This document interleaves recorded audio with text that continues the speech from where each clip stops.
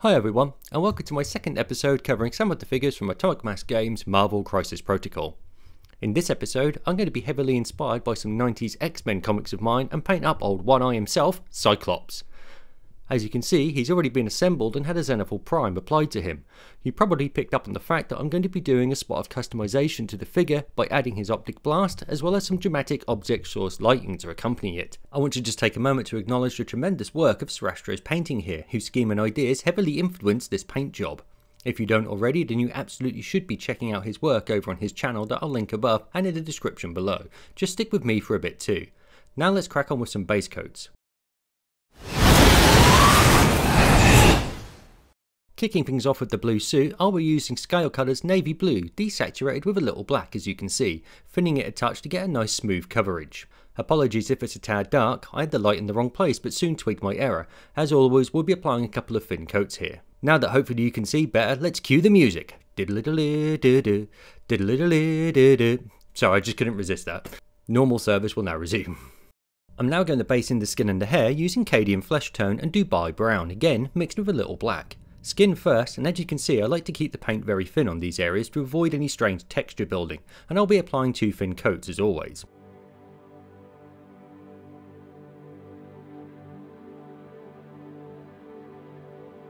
I'll then coat the hair in using our dark brown mix on the darker shadowed areas, then swiftly coming back with some pure Dubai Brown for the top and wet blending the two together where they meet. Then we'll move on to the X emblems where I'll coat the background in Antares Red, using Anthracite Grey for the metals around as well as the piece of Sentinel at his feet. Both of these will be mixed with some black again.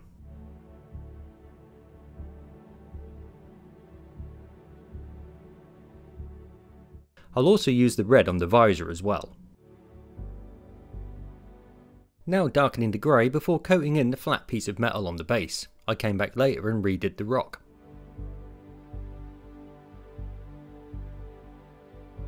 Followed by the buckles and emblems on the belt.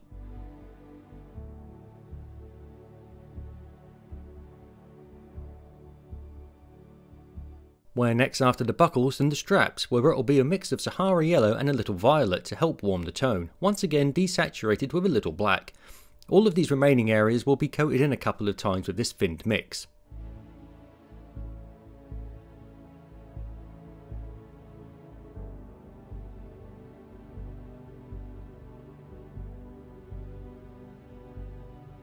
I'll begin tidying up any mistakes I've made as I go on from now. Lastly for the base colours is the piece of rounded metal at his feet, which I've decided is from a Sentinel, so I'll be basing this in with roughly 2 parts Fuchsia to 1 part African Shadow. And now is as good a time as any to get the first coats on the base in the same style as I did for Antman, and I'll put a link above for you to take you to that video which contains my tutorial on painting an urban base. With those base coats now done, it's time for some highlights. I'll begin highlighting the suit, so returning to our base mix I'm going to be adding increasing amounts of Mediterranean blue in a couple of stages. I'll build these layers up, covering most of the figure to begin with and leaving only the darkest shadows untouched, reducing each subsequent layer's area to help create a nice transition. This is where the Zenithal Prime comes into play, giving us a great map to follow for the placement of our light and shade. You'll notice that I'll make an effort to follow the contours of the body, drawing the brush up towards the light source as much as possible, and thus depositing the most pigment at the brightest point.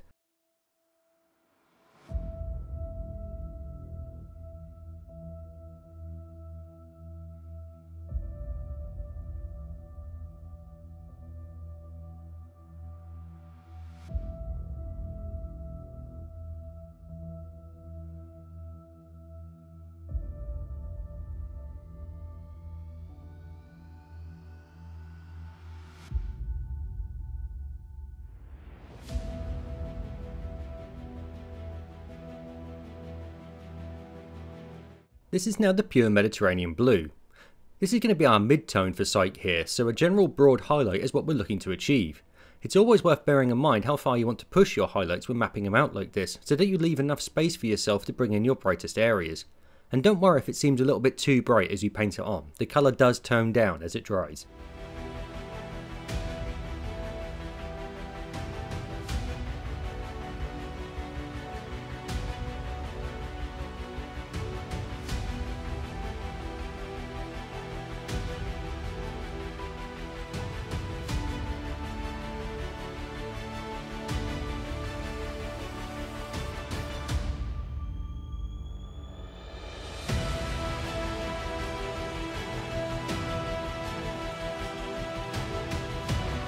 I'm now going to start mapping out the object source lighting effect by mixing fuchsia with some white, which will then begin adding into our midtone as we did previously. Now I know it's subtle at first, but trust me, it is there. This mix wants to be exclusively used only on the areas where the light from the blast would cast across the blue suit. As you move up through the layers, it will become progressively lighter and pinker, which can seem a little odd at first, but we need to desaturate this blue in order for our OSL glaze to properly show through later. If we didn't do this, then our lighting would end up a rich purple, nothing like the Optic Blast it's going to be reflecting.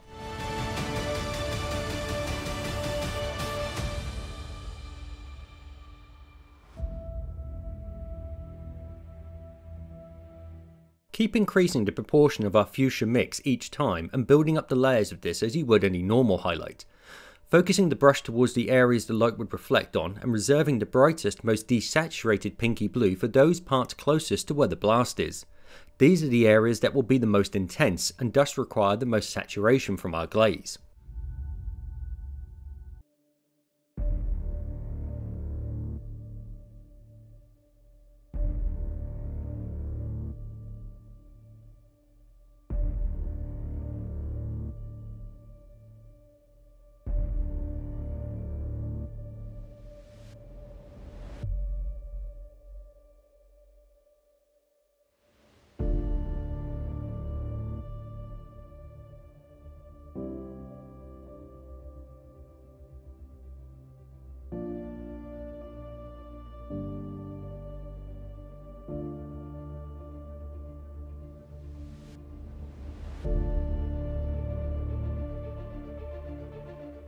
This is going to be as bright as I get with this. As I said earlier, I'm focusing on the brightest points closest to the blast.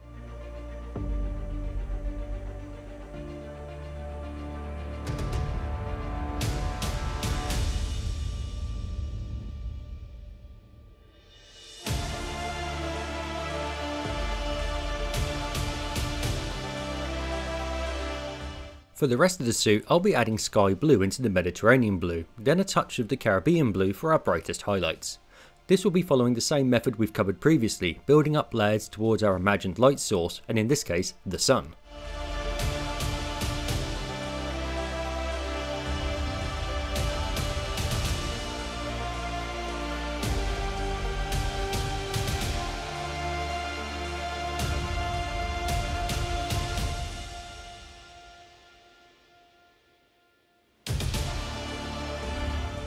I might stipple some of the paints on to help create a sense of texture.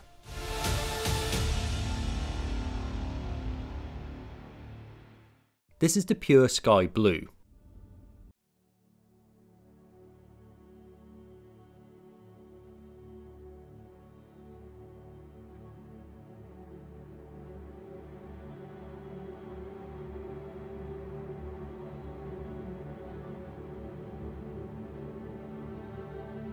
And here I'm adding some of the Caribbean blue in for my brightest highlight.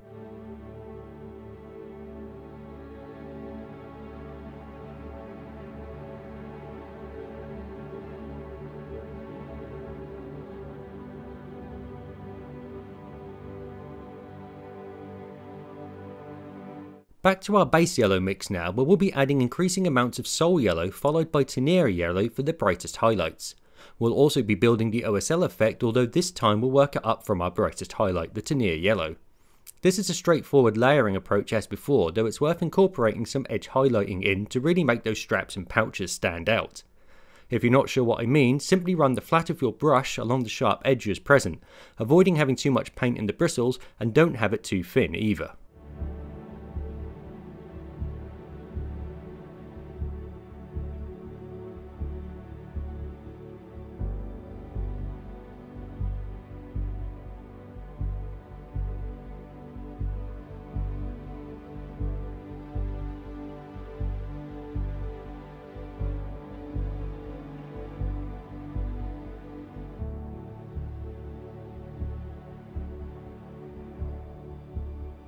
We'll build this up to the soul yellow in a couple of stages again.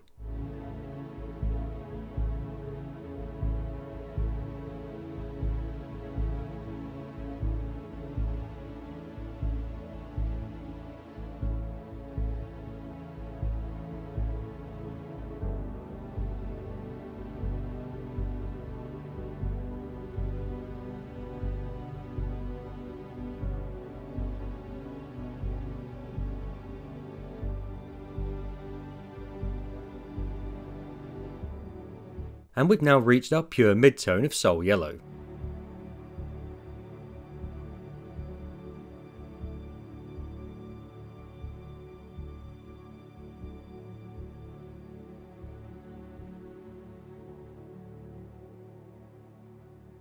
You'll notice that I'm being quite broad with my highlights again around the area closest to the Optic Blast.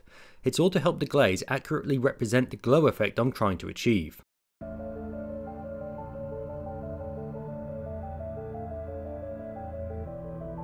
Now we'll jump straight to pure Cadian Yellow that you can see me just thinning a touch here. I'll use this as a final edge highlight on the majority of the figure, picking out the bright points where the light would catch, such as the knuckles, tips of the pouches and the buttons, that kind of thing.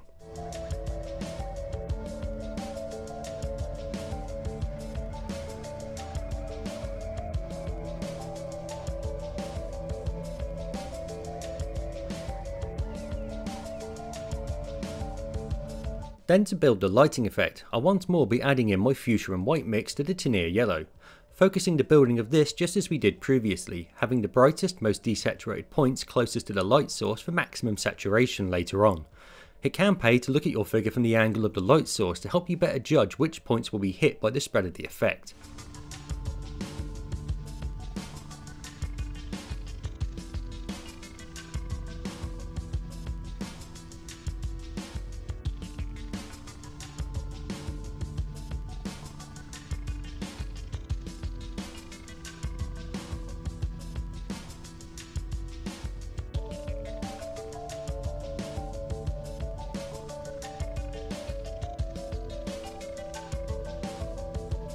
Here I'm adding a little white to the mix for my final highlights.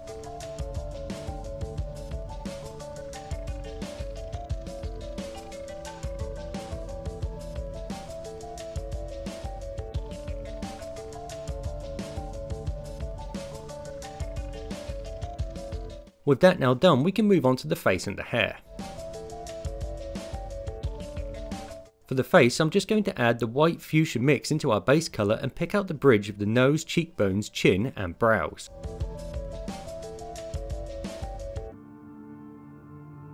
Whereas for the hair, I'll repeat this process for the strands at the front facing the light source. The rest will have a touch of Cadian Yellow added to the Dubai brown, and I'll use this to pick out the texture.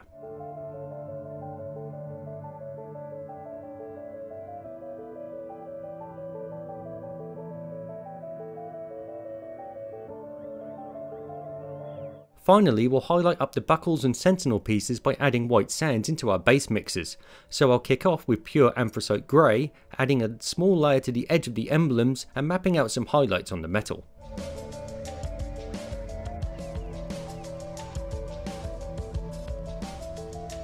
Before then adding the white sands and building the highlight. The emblems and buckles just need some bright points and edge highlights added. The metal at his feet, however, will require a little mapping of tone and reflection. I find to maximise the contrast, it's best to have opposites next to each other, in this case a dark panel bordering a bright highlight and vice versa.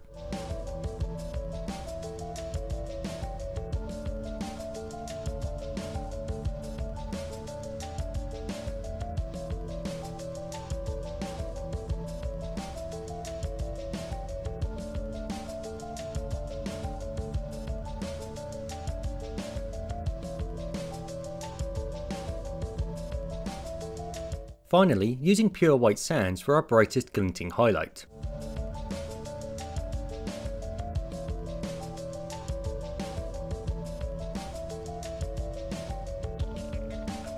I'll now repeat the same process with the sentinel purple piece at his feet.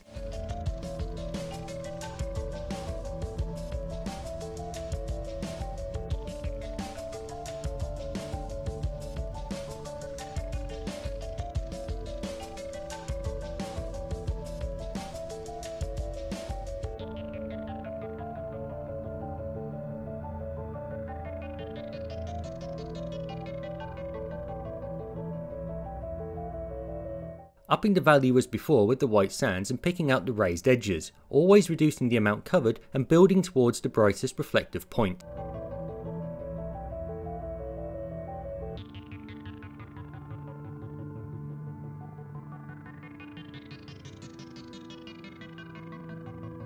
Again picking out the brightest points with the pure white sands.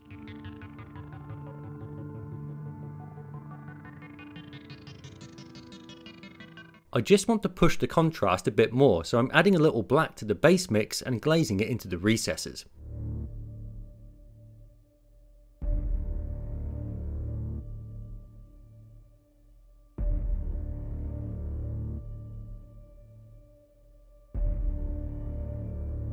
It's now time to start glazing the OSL on, and I'll be using Vallejo's fluorescent magenta, thinned down with some water. The trick here is to not have too much in your brush's bristles. We don't want to flood the figure. Load up your brush, then wipe most of the excess away on a paper towel before applying it.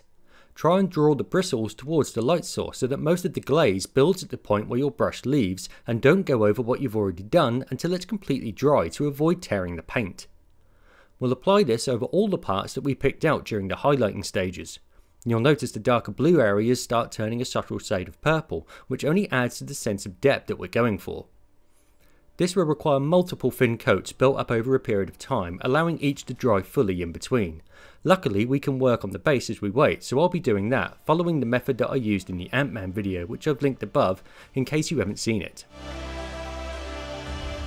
I'll periodically return to the glaze and build the saturation where it's closest to the Optic Blast.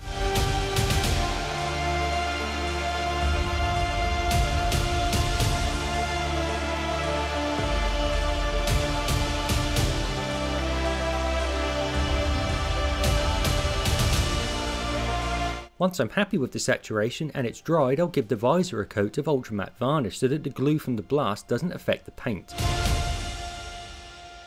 Again, working on the base whilst I allow that to dry.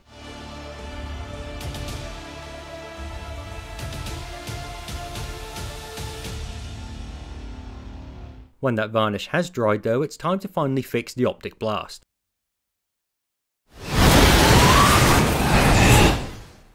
The blast itself is a resin medium plasma blast from Deadly Print Studios, which I've primed in a pure white. I applied a tiny amount of superglue to it as it's resin and before sticking it to the visor. Hopefully your hands won't be shaking as much as mine did while doing it.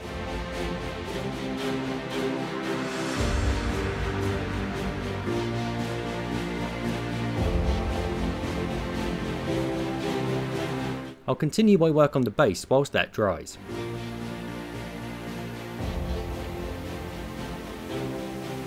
Then returning to our glaze, I'll build this up over the blast. Be very wary of letting any paint pool in the recesses. Ideally we want the white to remain to help us sell that glowing energy effect.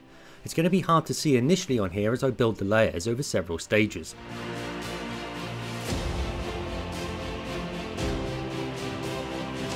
Always working on the base whilst we wait, in this case adding a poster that I found on the Marvel Crisis Protocol Facebook page.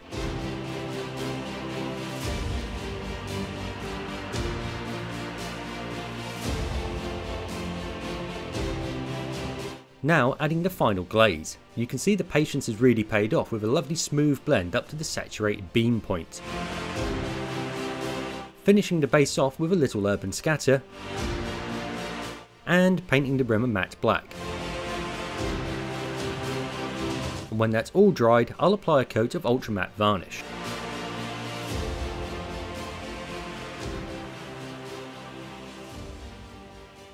This completes Cyclops, and I just want to say how much fun it was to bring one of my favourite X-Men to life with a tabletop. As always, there's a list of paints on your screens now, and they can also be found in the description below, along with an affiliate link to the brushes that I use. This won't cost you anything, but will give me a small kickback, for which I'll be eternally grateful. My sincerest thanks as always to you all for watching, and once again a huge thank you to Trastro's Painting for his support. Until next time folks, bye for now.